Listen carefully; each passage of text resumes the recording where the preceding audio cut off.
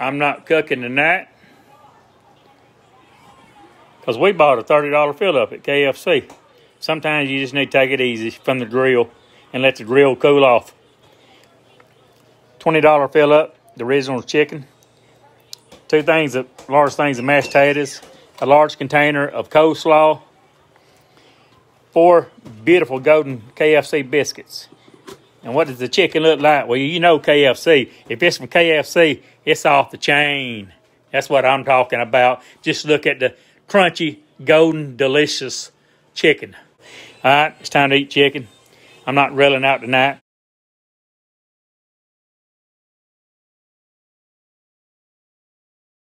Okay, my friends, I got a $20 KFC fill-up bucket.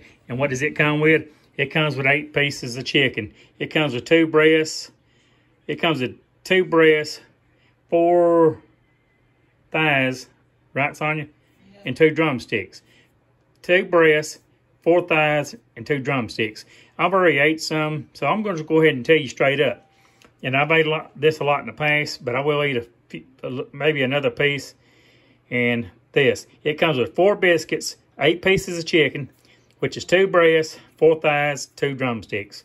It comes with 3 large side orders. We got a large slaw, 2 large side orders of, we got a large slaw, 2 large side orders of mashed potatoes, and of course it comes with the gravy.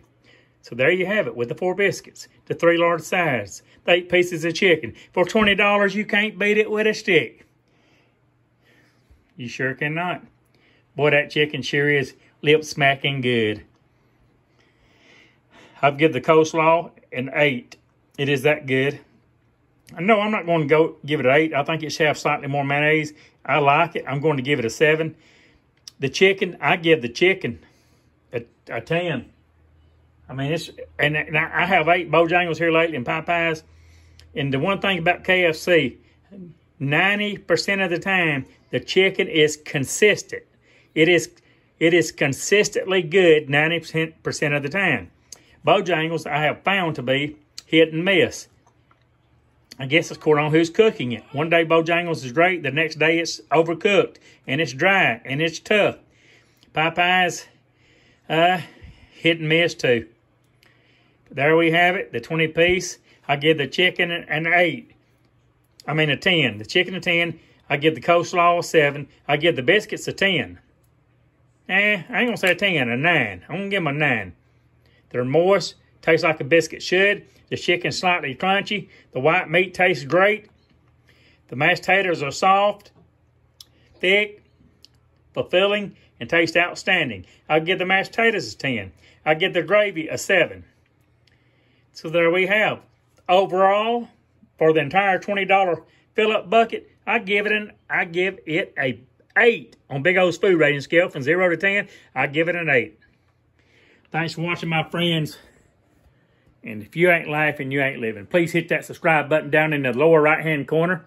Give me a thumbs up. Leave some good comments. Do you like KFC? Or do you like Popeyes? Or do you like Bojangles? I like KFC best. And then between Popeyes and Bojangles, I think, as far as the chicken, I think I like KFC best, Bojangles second, and Popeyes third. Now you know the rest of the story, and no, I'm not Paul Harvey. And remember, my friends, to like, comment, subscribe. Please remember to hit the subscriber button down in the lower right-hand corner. Continue to share my videos, help my channel to move forward. I appreciate everybody taking the time out of their busy days to watch my channel. Right here in East Tennessee, Kingsport, Sullivan County. Mountain life, mountain life. Have a wonderful evening.